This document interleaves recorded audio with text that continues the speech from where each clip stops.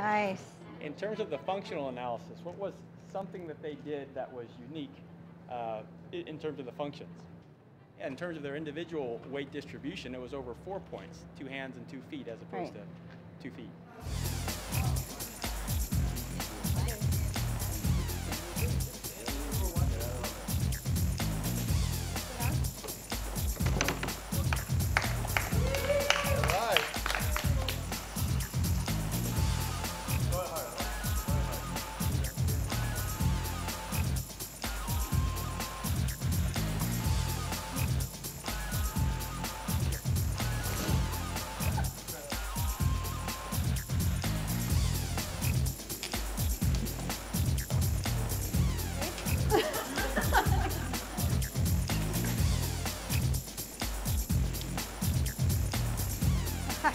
So how did this feel going across it? Do you want to try?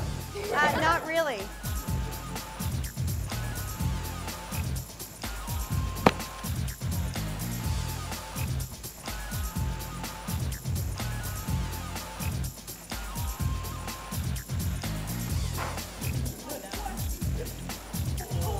Oh, that's pretty snazzy.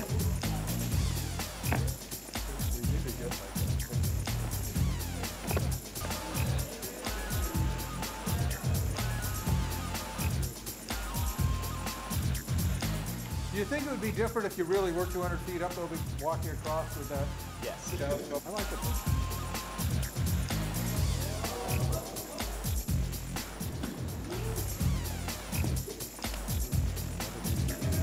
Yeah. The double purpose of lowering and then tying it so you can use it for safety as you go across.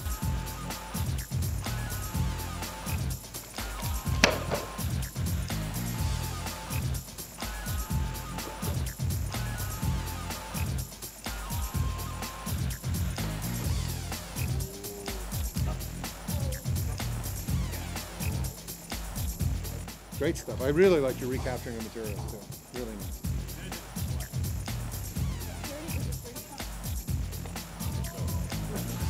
Shall we debrief? Yeah, bring your prototypes back in the other room. How many teams had material left over?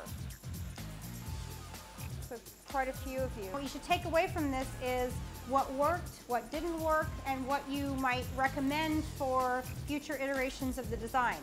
We were a little bit afraid about crossing a 200-foot chasm, so we decided to maximize safety, and by staying low to something that was very sturdily designed.